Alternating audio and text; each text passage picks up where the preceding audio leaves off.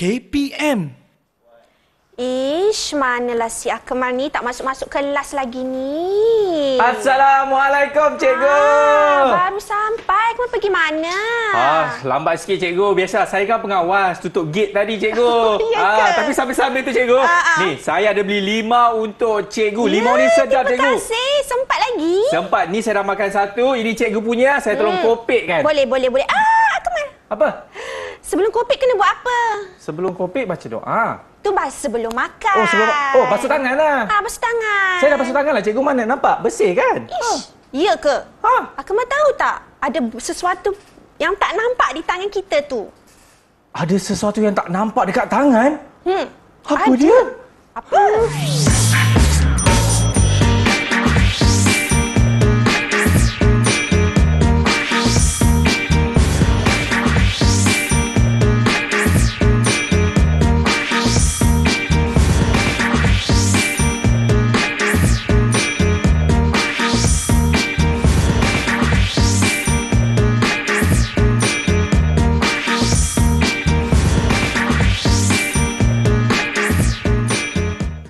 Assalamualaikum, salam sejahtera, what's up everybody? Saya Akmal Nazri, selamat datang ke Menengah Atas. Apa khabar? Murid-murid semua sihat? Alhamdulillah, saya pasti anda dah tahu dah siapakah guru yang akan mengajar kita kali ini. Inilah dia, Cikgu Siti Zulaikha. Apa khabar, Cikgu? Baik, Akmal. Wah, Cikgu, saya dah basuh tangan. Dah basuh tangan dah? Dah bersih dah? Dah bersih dah. Okey. Tapi sebelum tu, Cikgu, saya juga ingin memperkenalkan jurubahasa isyarat saya. Nama dia macam ayah saya lah, iaitu Cikgu Encik Nazri pula, Cikgu Nazri. Apa khabar, Cikgu? Sihat? Alhamdulillah. Baik, inilah dia jurubahasa isyarat kita. Cikgu Zulaikha. Ya, saya. Yang mana kali ini kan kita nak belajar bagi mata pelajaran sains di dalam menengah atas kali ini. Tapi apa kaitan gimik yang kita lakukan tadi dengan bab yang kita nak belajar kali ini, Cikgu? Okey, baiklah. Pada hari ini, kita akan belajar berkaitan dengan mikroorganisma. Itulah tadi. Apa yang ada di tangan Akmal yang Akmal tak nampak tadi tu. Ini mesti ada orang kata bakteria semua tu lah kan? Ya, betul. Itu yang kita nak belajar pada hari ini. Jadi tunggu apa lagi? Jom kita mulakan kelas kita. Silakan, Cikgu. Teruskan. Okey, apa itu mikroorganisma? Ini kita nak belajar dulu ya. Mikroorganisma ialah organisma seni yang tidak dapat dilihat oleh mata kasar. Baik. Mikroorganisma seni. Seni itu apa? Pendidikan seni? Mungkin. Tidak, seni itu maksudnya ia terlalu kecil. Terlalu kecil. Jadi apabila terlalu kecil, tidak dapat dilihat dengan mata kasar, jadi kita nak guna apa nak lihat? Kanta pembesar lah, Cikgu. Tak. Kalau mikroorganisma, kita kena lihat menggunakan mikroskop. Ataupun dipanggil mikroskop dalam bahasa Inggeris ni kan? Ya, betul. Mikroskop. Okey, jom kita lihat seterusnya. Okey, Akmal cuba lihat gambar-gambar dekat slide tu. Okey. Apa yang Akmal nampak? Saya nampak itulah bakteria sebenarnya kan? Ya. Good. Sure? Okey, cuba tengok color dia, menarik tak? Ada warna hijau, warna ungu dan juga warna kuning, Cikgu. Ya, betul. Jom kita lihat satu persatu. Sebenarnya, apa yang Akmal lihat tadi, itulah flora normal. Jom kita tengok ke slide yang seterusnya. Okey, mari kita tengok slide yang seterusnya. Flora normal. Apa yang Akmal lihat tadi tu ada warna hijau, warna oranye, warna purple kan, warna ungu. Semua itu ada dalam badan kita. Okey. Ya, itu adalah flora normal. Flora normal ini merupakan mikroorganisma yang ditemukan pada organisma. Organisma ini benda hidup.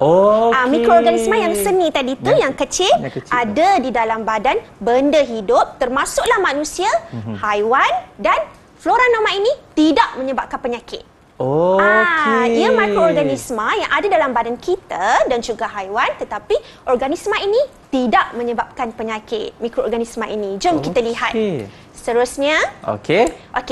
Tadi ada gambar hijau kan, tadi Akmal ada sebut hijau. Itu adalah Lactobacillus species. Ia terdapat di usus kecil kita. Dan ianya baik. Okey, ini orang kata bakteria baik. Bakteria baik inilah. Betul. Okey, seterusnya kita lihat di bahagian atas saluran pernafasan. Okey, mungkin slide tu yang sebelum, Cikgu, betul kan? Ya, betul. Okey, di bahagian atas saluran pernafasan, kita ada Staphylococcus species yang warna Ungu itu ada di bahagian saluran pernafasan kita dan dia juga baik. Kemudian di uretra kita ada Streptococcus species. Baik. Jom kita ke slide seterusnya. Okey, ini adalah pengelasan mikroorganisma. Jadi yang tadi kecil-kecil tu, yang seni itu kita boleh kelaskan kepada 5 bahagian, 5 kelas, iaitu FAPBV. FAPBV iaitu fungi ataupun fungi dalam bahasa Inggeris, alga, protozoa, bakteria dan virus. Jom seterusnya. Kita tengok slide seterusnya. Setiap mikroorganisma ini kita dah kelaskan kepada 5, betul tadi? FAPBV. Alright. Di bawah setiap kelas itu pula kita boleh cirikan mereka mengikut saiz, bentuk, nutrisi, habitat dan cara pembiakan. Jom kita lihat daripada segi saiz. Saiz untuk fungi dia sedikit berbeza. Dia ada makroskopik, iaitu sesuatu yang besar yang kita boleh nampak, makro. Dan mikroskopik, itu kecil, kita tidak nampak. Alright, saiznya lebih kurang 10 hingga 100 mikrometer. Dan muko yang kita nampak di atas roti, itu dinamakan muko. Dia sebenarnya mikroorganisma. Dia tak nampak, tetapi sebabkan hidup secara berkoloni, berkumpulan. Sebab itulah kita nampak. Itu yang dipanggil kulat tu kan? Ya, betul. Seterusnya kita tengok dari segi bentuk. Bentuk untuk unisel sfera kecil dan juga multisel muko, dia ada sporangium dan juga hypha berbentuk berbenang. Dari segi pemakanan, fungi ini dia ada 2 cara pemakanan, iaitu saprofit dan parasit. Parasit saya tahu. Saprofit tu apa? Saprofit itu ialah fungi ini dia makan bahan yang mereput. Contohnya bahan tu dah mati, organisma itu dah mati. So dia akan mendapat nutrisi daripada organisma yang dah mati tu. Macam daun-daun kering ataupun haiwan yang telah mati kan. Kita tengok dari segi habitat. Habitatnya adalah bahan reput, tinja, makanan, kulit haiwan, tempat yang gelap dan lembab. Manakala cara pembiakan, fungi dia ada 2 cara pembiakan, iaitu aseks secara pertunasan dan juga seks. Jom kita ke slide seterusnya untuk lihat gambar. Boleh? Ini adalah gambar-gambar fungi. Kita ada cendawan, yeast itu di bawah mikroskop elektron. Bentuk di sfera kecil. Kemudian muko di atas kelapuk roti. Kita lihat ke slide seterusnya. Ini adalah bentuk unisel dan juga multisel. Kita cuba lihat di fungi multisel. Kita ada sporangium dan juga spora. Seterusnya, ke slide seterusnya. Ini adalah teknik pembiakan dia. Secara asas melalui pertunasan, nampak dia ada tunas, tumbuh sikit-sikit. Lalu menghasilkan yeast yang baru. Kalau konjugasi yang melibatkan pembiakan seks lah, iaitu pertemuan di antara 2 hypha. Seterusnya slide. Kita tengok pula alga, iaitu mikroorganisma yang kedua. Sama juga kita kelaskan kepada 5, iaitu saiz, bentuk, nutrisi, habitat dan juga cara pembiakan. Mari kita lihat kepada gambar terus. Kita lihat slide seterusnya. Ini adalah gambar. Sama juga alga dia ada 2, satu makroskopik yang kita dapat lihat dengan mata kasar kita, iaitu alga laut. Alright, lagi satu mikroskopik itu kita tidak dapat lihat menggunakan mata kita, iaitu Spironira species dan juga Chlamydomonas. Dan aku mau cuba tengok gambar ni, alga dia berwarna hijau, betul? Betul. Kerana ia mempunyai klorofil. Bila ada klorofil, ia semestinya boleh membuat makanannya sendiri melalui fotosintesis. Saya nak sebut fotosintesis kan tadi? Ya. Seterusnya slide. Inilah teknik pembiakan dia, iaitu pembiakan aseks dan juga seks. Kalau aseks ia melibatkan organisme, dia akan menjadi 4 individu baru. Dia akan duplicate diri dia melalui proses mitosis. Kalau seks yang melibatkan percantuman gamet lah daripada 2 Chlamydomonas. Kita slide ke seterusnya. Ini adalah protozoa. Protozoa pula ialah mikroorganisma unisel. Di bawah protozoa ini, antara bentuk yang famous adalah selipa. Bentuk selipa. Selipa kita pakai itu. Itu adalah Paramecium species. Mari kita lihat apakah bentuknya. Jom. Okey. Ini adalah protozoa. Nampak tak paramecium species tu bentuk dia macam selipar. Betul. Kalau ameba pula bentuk dia sentiasa berubah-ubah. Mari next. Kita lihat ke slide seterusnya. Inilah cara pembiakan dia. Cara pembiakan melalui belahan dia-dua itu secara aseks. Manakala kalau secara seks ia melibatkan pencantuman gamit, alright, di mana ia melalui proses konjugasi juga. Mari kita lihat ke slide yang seterusnya. Bakteria. Sebenarnya bakteria. Betul, tapi kita pun tak tahu apa sebenarnya kan. Ya. Bakteria ini adalah unisel juga, mikroorganisma unisel, dan dia ada 4 bentuk yang famous. Iaitu sfera, pilin, rod dan koma. Nanti kita tengok. Manakala nutrisi untuk bakteria ni dia ada pelbagai, antaranya parasit, saprofit dan membuat makanan sendiri. Ada juga bakteria yang buat makanan sendiri. Seterusnya habitat boleh dikatakan udara ada bakteria, air ada bakteria, tanah ada bakteria, dan kesemua organisma ada bakteria, dan juga bahan mereput. Dan bakteria ni ada ciri istimewa dia, iaitu endospora, di mana spora yang terbentuk dalam bakteria mempunyai perlindungan yang kuat. Mari kita lihat gambar seterusnya. Ini bentuk-bentuk dia tadi. Kalau Streptococcus tu dia bulat-bulat, bentuk coccus. Betul. Kalau Spirillum tu dia bentuk spiral lah, melingkar. Kemudian Bacillus dibentuk seperti rod, manakala Vibrio dibentuk seperti koma. Alright, seterusnya gambar kita lihat lagi. Ini adalah struktur asas bagi bakteria. Nampak tak endospora itu dia ada permukaan perlindungan yang sangat kuat. Dia hanya akan pecah apabila spora itu jatuh pada tempat yang sesuai untuk bertumbuh. Mari kita lihat seterusnya. Ini adalah cara pembiakan bakteria, iaitu aseks dan juga seks. Sama jugalah kalau aseks melalui belahan dia-dua. Kalau pembiakan seks melalui konjugasi. Mari kita lihat pula seterusnya mikroorganisma.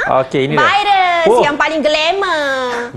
Itulah yang orang sebut viral. Kena virus. Virus. Betul. Apa tu virus? Ini dia. Ini adalah virus mikroorganisma yang paling seni. Di antara semua mikroorganisma tadi, ini yang paling seni. Kerana saiz dia kurang daripada 0.5 mikrometer. Dan dia ada pelbagai bentuk. Nanti kita akan tengok bentuknya. Manakala nutrisi dia juga pelbagai cara. Iaitu parasit, saprofit dan juga klorofil. Manakala habitatnya pula pelbagai udara, tanah, air, kesemua organisma dan juga bahan mereput lah. Struktur asasnya terdiri daripada berbenang asid nukleik dan juga lapisan protein. Manakala ciri istimewanya, virus ni dia sebenarnya tidak mempunyai ciri hidup di luar perumah.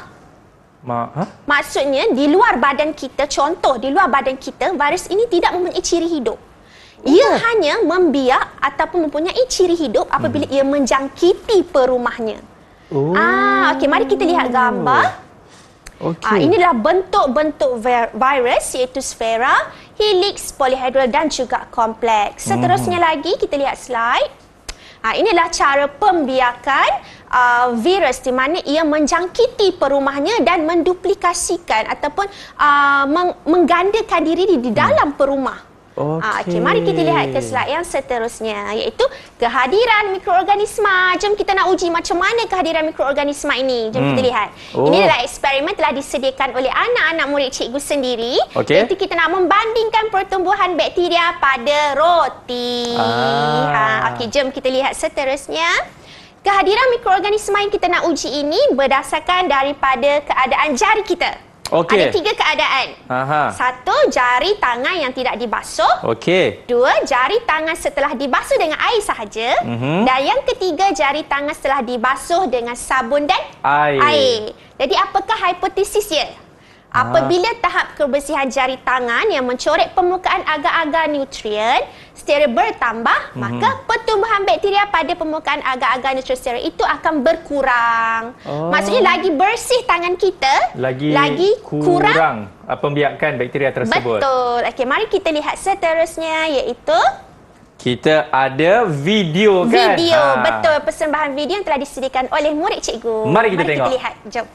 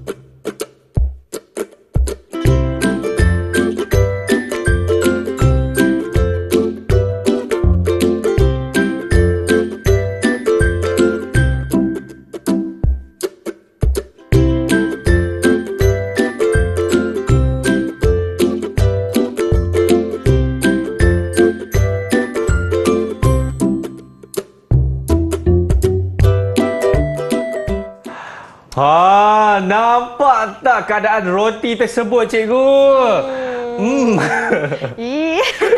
Okey, jom kita lihat pemerhatian roti kita. Okey, kita cuba tengok roti di situ ada A, B, C, D. Roti mana yang paling banyak bakteria? A, cikgu. Kenapa A? Sebab dah lah tak basuh tangan, tak cuci dengan sabun pula tu kan. Betul. Sebab tu apa-apa pun kena makan basuh tangan. Basuh tangan dengan sabun. Okey, apakah roti yang paling bersih dekat situ? Semestinya D. Ya, D kerana tidak disentuh dengan tangan langsung. Okey. Kedua bersih C. Kenapa? Sebab dia basuh tangan menggunakan sabun. Ya, betul. Okey, mari kita lihat seterusnya slide. Okey, slide seterusnya. Ini dia. 5 faktor mempengaruhi pertumbuhan mikroorganisma iaitu KCSNN. Oi, apa tu? KCSNN. Kelembapan, cahaya, suhu, nilai pH dan juga nutrien. Ingat KCSNN. Apa dia, Akmal? Semula. KCSNN. Oh, apa dia KC? Apa dia KCSNN? Oh, kelembapan, cahaya, suhu, nilai pH dan juga nutrien. Okey, jom kita lihat slide seterusnya. Okey, faktor yang pertama, kelembapan. Okey, mikroorganisma ini dia suka tempat yang lembap. Mari kita lihat gambar tersebut. Alright, di tempat yang kelembapan tinggi nampak tak ada banyak mikroorganisma? Oh, betul. Yang warna macam kuning-kuning tu kan? Betul. Kalau kelembapan rendah kurang kerana persekitaran yang lembap.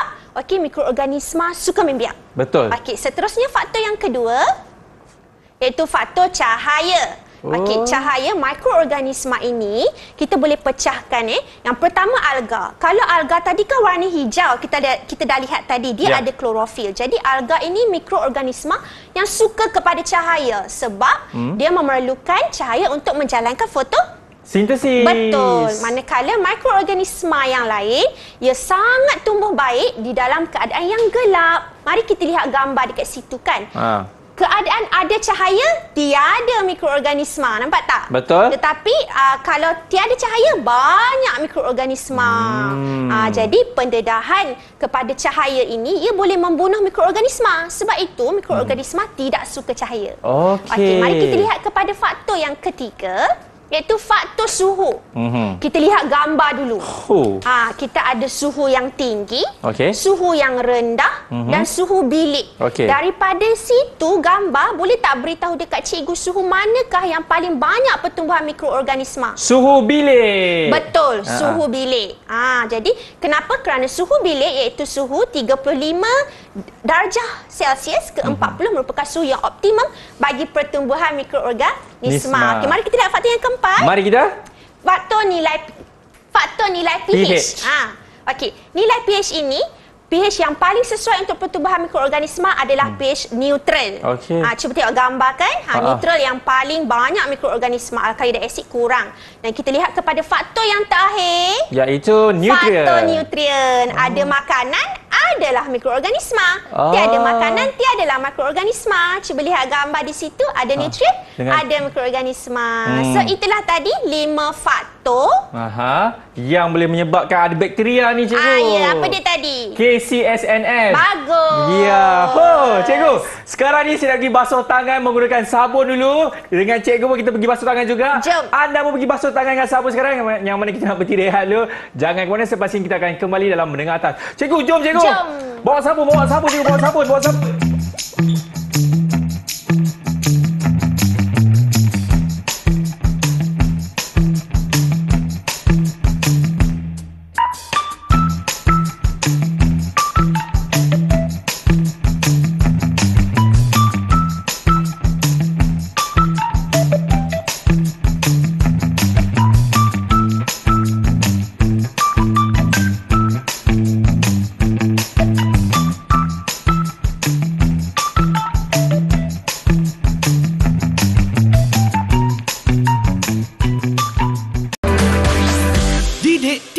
KPM. Masih lagi menyaksikan Menengah Atas bersama dengan saya, Akmal. Saya pasti anda semua dah tak sabar dah. Nak buat eksperimen ke? Nanti dulu. Betul, cikgu? Betul. Cikgu nak bagi penerangan sebelum kita nak buat eksperimen ni. Silakan, cikgu. Okey, mari kita lihat. Hari ini kita nak sama lagi, iaitu mikroorganisma berfaedah. Oh. Mikroorganisma berfaedah. Jom kita lihat. Okey. Mikroorganisma berfaedah ini kita banyak gunakan di dalam bidang perindustrian. Antaranya adalah dalam bidang minuman, barangan kulit dan juga makanan. Kalau makanan, aku masuk makan roti tak? Hantu roti. Hantu roti. Ya. Kalau hantu roti maksudnya dalam makanan akamal itu adanya bakteria yeast. Oh, okey. Ini adalah fungi lah, yeast Sebentar tadi kita baca fungi.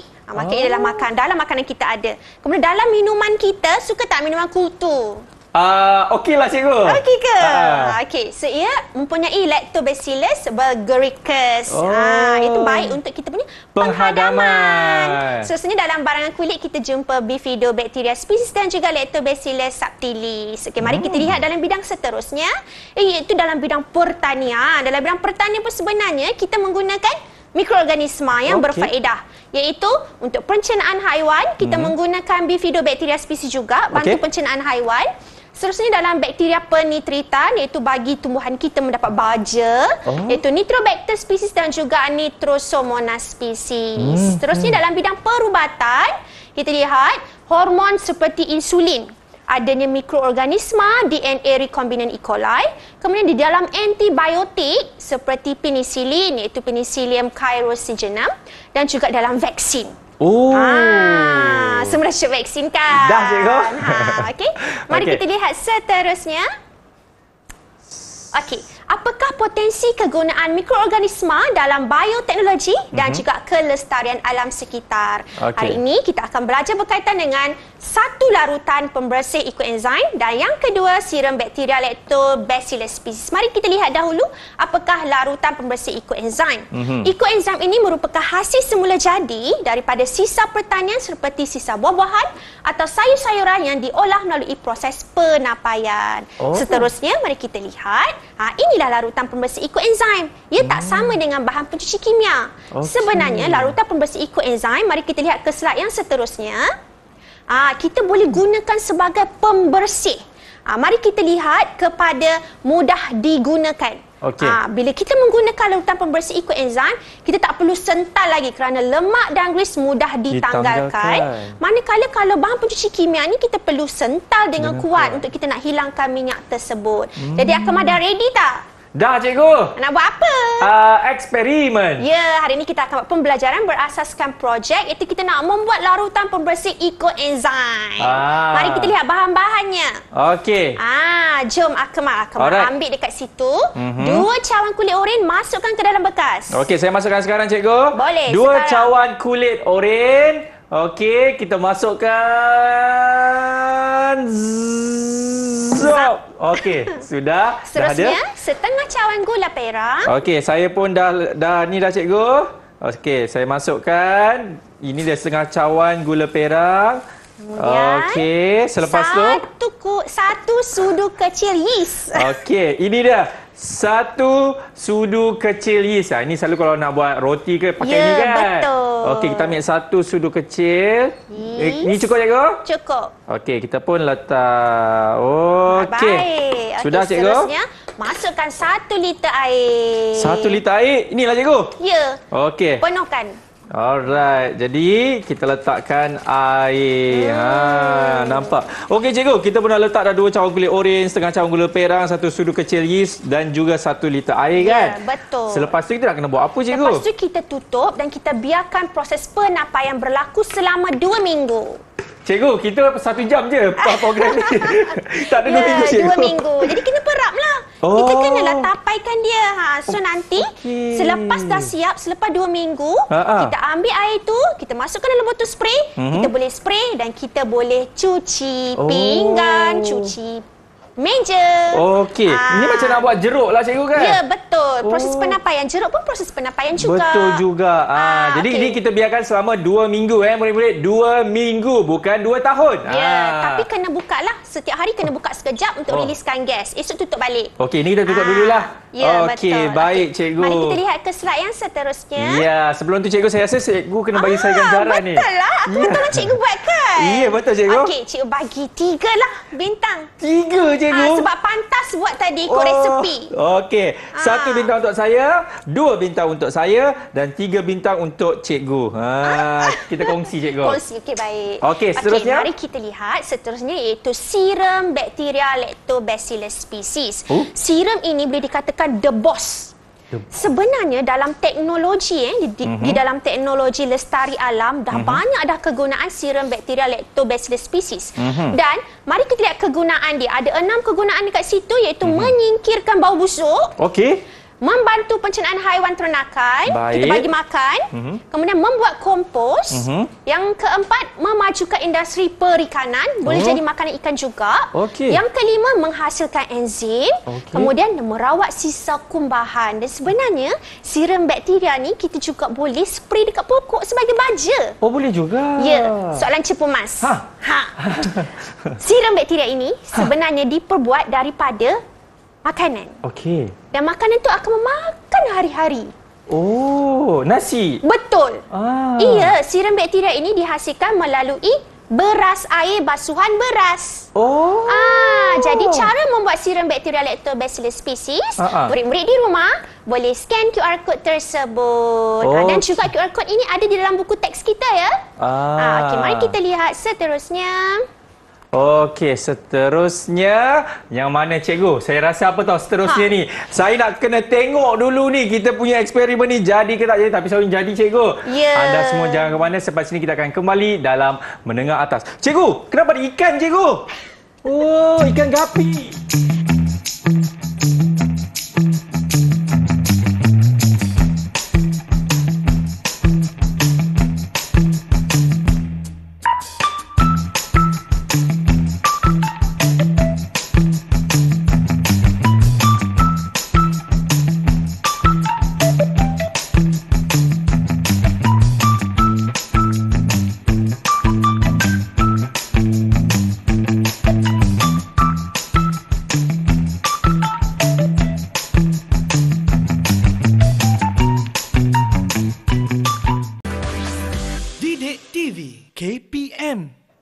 Baik, masih lagi menyaksikan Menengah Atas bersama dengan saya Akmal Nazri. Cikgu, jom kita sambung balik kita punya kelas kita, boleh? Okey, baik. Mari kita lihat.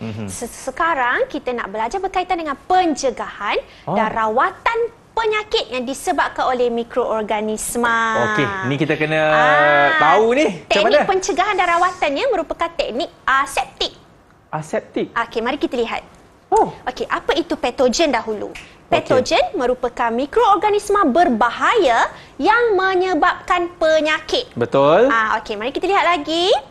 Teknik aseptik pula adalah teknik yang merujuk kepada prosedur kesihatan yang dijalankan untuk menghalang jangkitan patogen. Patogen tadi adalah mikroorganisma yang tak baik kan? Betul. Okey. Jadi ia adalah prosedur kesihatan untuk halang jangkitan patogen atau menyingkirkan patogen yang sedia ada. Dengan konsep iaitu kita mencegah lebih baik daripada merawat. Okey, mari kita lihat apakah teknik-tekniknya. Sebelum itu, mari kita lihat. Pernah tak kalau kita nak menerima suntikan, doktor selalu akan letak tu kan? Betul tu, dia lap dulu dengan alkohol swab. Swab pula dah. Okey, alkohol lah kan? Okay, kenapa? Sebab alkohol ini merupakan salah satu teknik antiseptik. Betul. Iaitu kita nak membersihkan dan membunuh di luar bakteria. dia, betul, di luar permukaan kulit itu. Mari kita lihat seterusnya. Kita ada 5 teknik aseptik. Sebenarnya ada teknik yang kita dah biasa guna. Antaranya adalah pensterilan, pendidihan, penggunaan antiseptik, penggunaan disinfektan dan juga penggunaan sinaran. UV light. UV light. Mari kita lihat teknik yang pertama. Teknik yang pertama, pensterilan. Pensterilan bermaksud proses membunuh atau menyingkirkan mikroorganisma daripada sesuatu objek atau persekitaran. Mari kita lihat apakah kaedahnya. Kaedahnya kita ada kaedah haba, iaitu kita menggunakan autoclave. Dia lebih kurang macam oven lah, tapi pada suhu yang lebih tinggi. Seterusnya bahan kimia seperti sabun. Baik. Sabun juga merupakan proses pensterilan kerana kita membunuh mikroorganisma. Oh, okey. Kemudian sinaran iaitu sinar ultraunggu. Kemudian tekanan yang tinggi kita menggunakan periuk tekanan dan juga penapis. Penapis mikron. Dekat rumah kan ada juga penapis air. Salah satu tekniknya adalah pensterilan. Oh, ini yang kalau macam botol susu anak tu kan, lepas dah minum pakai inilah, nampak? Kalau botol susu anak kita pendidihan. Tapi ada sekarang kan yang dah betul. Pensterilan tu kan? Ya, betul-betul. Dia ada macam set tu kan. Ya, saya tahu cikgu. Tahu kan? Okey, Mari kita seterusnya. lihat seterusnya pendidihan.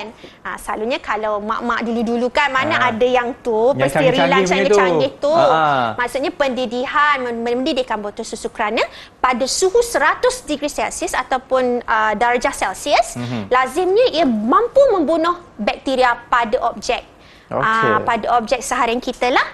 Okey, mari kita lihat. Seterusnya adalah teknik antiseptik. Teknik antiseptik ini seperti tadilah alkohol swab tadi kan. Itu antiseptik ini merupakan satu bahan kimia yang kita sapukan pada permukaan kulit manusia ataupun luka untuk mencegah jangkitan patogen.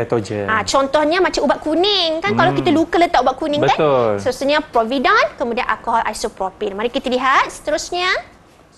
Disinfektan.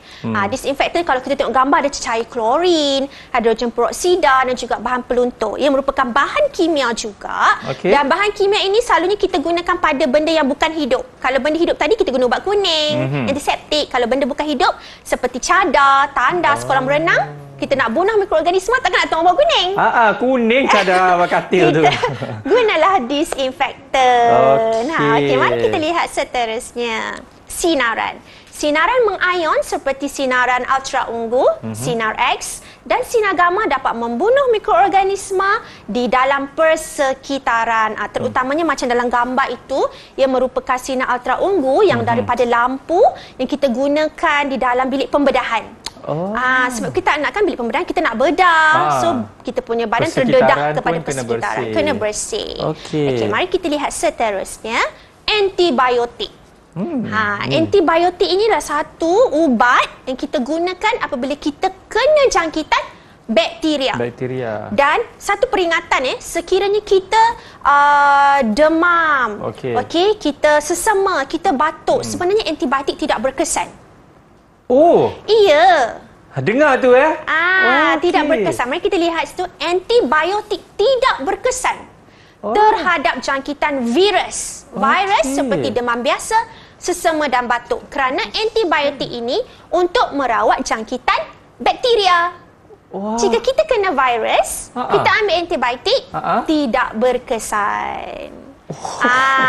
Okey, seterusnya mari kita lihat eksperimen 1.3 itu kita nak mengkaji kesan kepekatan antibiotik terhadap pertumbuhan bakteria. Hari ini kita nak buat eksperimen sedikit. Antibiotik. Apakah fungsi antibiotik tadi? Membunuh bakteria. Okey. So di hadapan ini, kita ada bakteria. Kita ada dua antibiotik iaitu antibiotik berkepekatan rendah dan berkepekatan tinggi. So di ini kita ada agar-agar nutrien yang akan supply makanan kepada bakteria kita. Okey, mari kita buat sama-sama. Cikgu, saya nak tunjuk ni boleh ke? Boleh. Okey. Ini nampak tak? Ini apa dia lagi sekali, cikgu? Agar-agar nutrien. Nampak tak? Maksudnya agar-agar tu ada makanan, so ia akan menjadi makanan bakteria kita nanti. Kemudian dalamnya adalah bakteria. Mana bakteria, cikgu? Ni di dalam tu cecair tu, bakteria itu. Okey, mari kita lihat. First kali apa kita nak buat? Sebenarnya cikgu dah tolong tuangkan 1 ml bakteria di dalam silinder penyukat ni. Jadi caranya sangat simple. Akmal ambil agar-agar nutrien. Okey, Akmal punya tu. Okey, Akmal tuangkan bakteria. Di atas permukaan. Baik-baik cikgu, jangan terkena tangan. Lepas tu kita golek-golekkan. Okey. Akmal buat. Akmal punya tu. Ini pun ada tu. Okey, saya pun tuang kat atas ni. Okey, dah cikgu, saya pun dah golek-golekkan. Okey, lepas tu kita ambil kertas turas. Okey, kita ambil satu kertas turas, macam pegang ya. Okey, satu Akmal kertas turas. rendam dalam kepekatan mana dulu? Yang ni cikgu, tinggi. Tinggi. Kita letak tinggi. Kita letak di satu bahagian. Okey, satu bahagian yang kita letak Okey. Dah cikgu. Okey, lepas tu kita ambil lagi satu. Okey. Kita letakkan di dalam antibiotik berkepekatan rendah. Ini kita rendam dalam yang rendah dan kita letak dekat kita punya ni. Agar-agar. Ya. Betul. Okey. Lepas tu cikgu? So, kita tutup. Kita tutup. Kita ambil cellophane tape. Kita lekatkan. Kita tak nak bagi kaca tu terbuka. Oh, okey. Itu fungsinya. Jadi kita ambil selotip dan kita lekatkan. Fungsinya adalah untuk kita tak nak agar ini terbuka kan daripada dia punya bekas dia. Okey, dah cikgu. Lepas tu cikgu? Okey, lepas tu kita simpanlah di tempat yang gelap selama 3 hari. Okey. Jadi dengan itu saya minta untuk tutupkan lampu di studio ini. Boleh ke cikgu? Jangan. Jangan. Tak nampak. Tak nampak. Okey, mari kita lihat keputusan selepas 3 hari. Ting. Okey. Baik. Oh, saya rasa ni cikgu sebelum kita pergi sini cikgu. Saya dah buat ni. Takkan tak ada ganjaran. Ganjaran cikgu. Je. Oh lah cikgu. Okey, baiklah disebabkan Akmal bantu dengan cemerlang, tambahlah lagi 3. 3 cikgu. Ya, okey. Baik. Sambil-sambil saya tampan cikgu, kita pergi tengok dia punya hipotesis dia. Mari kita lihat hipotesis dahulu, iaitu di mana semakin tinggi kepekatan antibiotik, semakin rendah pertumbuhan bakteria.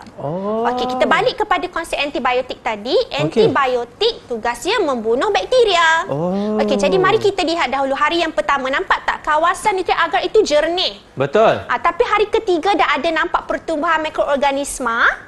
Tetapi cuba tengok di cakera antibiotik berkepekatan tinggi. Okey. Di luar kawasannya ada kawasan jernih, betul? Betul. Maksudnya kawasan jernih merupakan kawasan yang tiada mikroorganisma ataupun bakteria. Jadi terbuktilah bahawa antibiotik berkepekatan tinggi mampu membunuh bakteria. Manakala cuba tengok antibiotik berkepekatan rendah. Nampak bakteria penuh kan di sekelilingnya? Betul. Maksudnya ia kurang berkesan untuk membunuh bakteria. Jadi itulah dia. Sebab itu kita kena makan antibiotik kalau kita dapat sakit yang dijangkiti oleh bakteria. Betul. Okey, itulah dia. Baik cikgu, saya nak pergi letak dulu di tempat yang gelap. Pada anda semua jangan ke mana. Selepas ini kita akan kembali dalam Menengah Atas. Cikgu, kat mana cikgu saya nak?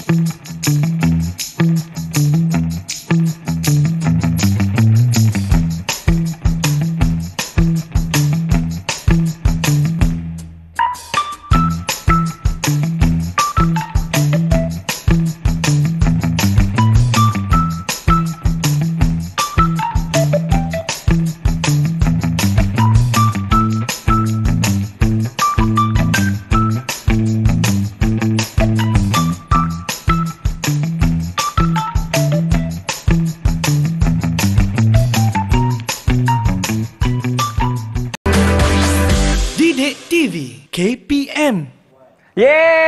Masih lagi menyaksikan Menengah Atas bersama dengan saya Akmal Nazri. Cikgu, saya dah letak dah kan tadi yang agak-agak tu kan di tempat yang gelap. Nanti kita tengok selepas 3 hari nanti. Dan sekarang ini cikgu nak kongsikan apa pula Mari kita lihat apa yang cikgu nak kongsikan. Itu kaedah rawatan penyakit berjangkit. Okey, mari kita lihat. Sebenarnya kita ada 3 kaedah. Iaitu kita ada 3 kaedah penyakit berjangkit, iaitu kita menggunakan antibiotik, antifungal dan juga antiviral. Okey, mari kita lihat contoh penyakit yang pertama, iaitu penyakit pneumonia. Penyakit pneumonia ini ia disebabkan oleh bakteria. Jadi jika penyakit disebabkan oleh bakteria, kita mestilah menggunakan apa? Antibiotik. Jangan salah. Mari kita lihat pula athlete foot. Athlete foot ini selalunya macam kemerah-merahan pada kaki disebabkan oleh jangkitan fungi, jangkitan kulat. Jadi apabila kita kena jangkitan kulat ataupun fungi ini, maka kita boleh rawat dengan antifungal. So jangan salah rawatan. Kena rawatan yang tepat. Kemudian kita lihat pula penyakit kayap. Seperti gatal-gatal kan di bahagian itu, ia disebabkan oleh virus. Jika virus, maka kita mestilah merawat dengan antiviral. So sebenarnya kaedah rawatan ada 3 untuk penyakit berjangkit ni. Antibiotik untuk bakteria. Antifungal untuk fungi. Betul. Dan antivirus untuk tu kalau terkena virus seperti kayak tu, cikgu. Betul. So ingat ya. Okey, mari kita lihat uji minda. Okey. Kita nak uji siapa, cikgu? Murid yang mana satu di dalam... tak ada murid. Tak ada. Awak saya je. yang kena uji. Okey. Dah ready minda untuk diuji? Mari kita. Okey, mari kita lihat tahap kebijaksanaan Akmal. Oi, pressure je statement tu. Uji minda 1. Mari kita lihat soalannya. Apakah yang dimaksudkan dengan mikroorganisma? Murid-murid di rumah pun cuba jawab juga. Yang ini saya tahu, cikgu. Selalunya soalan satu saya dapat jawab, cikgu. Yeah. Sebab kita tahu kan mikroorganisma ni merupakan satu organisma seni yang kita tak boleh lihat dengan mata kasar. Betul. Sebab kalau dapat lihat mata kasar, itu kan mikroorganisma, cikgu. Boleh pula dikata betul kat cikgu. Dia yang betul kan? Seperti cikgu yang cakap betul kan? Betul lah, Kemal. Bagus. Alhamdulillah. Ya. Organisma seni. Saya terus tampaklah satu. Alah-alah, cikgu. Tambah sendiri. Okey. Okey, organisma seni yang tidak dapat dilihat dengan mata kasar. So, perkataan organisma seni itu sangat penting. Jika Akmal menjawab, apakah mikroorganisma? Akmal jawab, organisma yang tidak dapat dilihat dengan mata kasar. Alright. Kurang markah kat situ. Seni itu sangat penting. Seni itu menunjukkan sangat-sangat kecil. Ya, take note murid. Boleh? Okey, mari kita lihat uji minda yang kedua. Ini cikgu dah ajar teknik dah tadi. Namakan 5 kumpulan mikroorganisma. Cikgu dah ajar teknik tadi. Yang tu, cikgu. Ada F, ada A, ada P, B, V. Yang mana F tu adalah fungi. Betul. A tu adalah alga. Betul. B tu P adalah protozoa. B tu macam biasa bakteria. Dan V adalah untuk virus. Pandai. Tambah lagi 1 bintang. Satu je? Satu je. Okey. Ada banyak lagi soalan. Banyak lagi? Ingat 2 je. Okey, baik. Ingat tekniknya adalah F, A, P, B, V. Cikgu, kalau macam saya tak ikut susunan tu boleh ke? Boleh. Boleh, tak ada masalah. Okey, mari kita lihat uji minda yang ketiga, iaitu nyatakan 2 struktur asas virus. Yang saya tahu ada lapisan protein dipanggil. Betul. Yang lagi satu tu saya ingat-ingat lupa lah, cikgu. Apa dia? Ingatlah DNA. DNA? Iaitu berbenang asid nukleik. Itu maksud DNA. Betul. Mari kita lihat 2 struktur asas virus itu merupakan berbenang asid nukleik. Itu terdiri daripada DNA dan juga RNA. Dan lapisan protein. Okey, jadi setengah bintang lah ni. Saya nak potong setengah bintang ni. Satu bintang. Saya tak nak bintang lah, cikgu. Tak nak bintang. Baik. Okey. Mari kita lihat uji minda yang keempat. Nyatakan 5 faktor yang mempengaruhi pertumbuhan mikroorganisma. Tadi pun cikgu dah ajar teknik tadi. Ada 5 teknik. Yang ni, cikgu. Ada K, ada C, ada S, ada N. Betul. Tapi K tu apa? K tu apa? K tu adalah kelembapan. Bagus. C cahaya. Betul. S tu adalah ni temperature, suhu. N tu nutrient. Dan lagi satu N tu adalah pH, nilai pH. Bagus, Ahmad. Bintang. Wajib bintang. Bintang siapa? Wajib bintang. Dapat wajib bintang. Ingat wajib. Wajib dapat bintang. Satu dulu. Satu dulu. Wajib dapat bintang. 1 bintang, 2 bintang. Jangan, satu je. Satu je. Ya Allah. Tak boleh. Kenapa aku nak sangat bintang? Okey, mari kita lihat uji minda yang kelima. Ya, cikgu, saya nak jawab tapi apakan daya, masa telah menceburui kita, cikgu. Kalau masa cikgu bagilah semua bintang kat Akmal. Tak apa, cikgu. Saya cukup apa yang dah ada ni. Okey. Jadi, cikgu, seperti kita nak dengar rumusan kan daripada cikgu apa yang kita dah belajar, apa yang cikgu boleh berikan kepada saya dari segi pentaksiran keseluruhan anak murid cikgu ini. Pentaksiran keseluruhan Akmal sangat baik, bagus, hebat, cemerlang. Ya, dia tengok cikgu. Ya. Jadi berapa bintang tu, cikgu? Semuanya kalau kat situ ada 9. Cikgu tambah lagi 3 lah sebab siapa bijak? Cikgu. Saya bijak. Akmal lah bijak.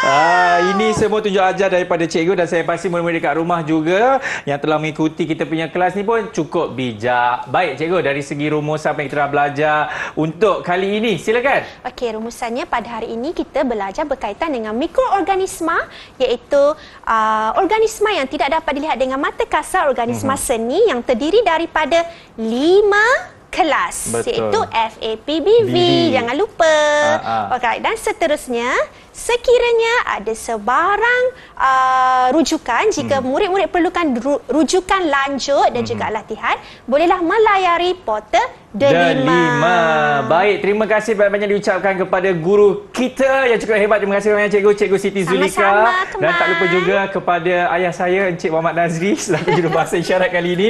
Dan anda juga yang telah berikan 100% tumpuan dalam kelas kali ini. Kita akan jumpa lagi. Saya Muhammad Nazri. Assalamualaikum. Bye-bye.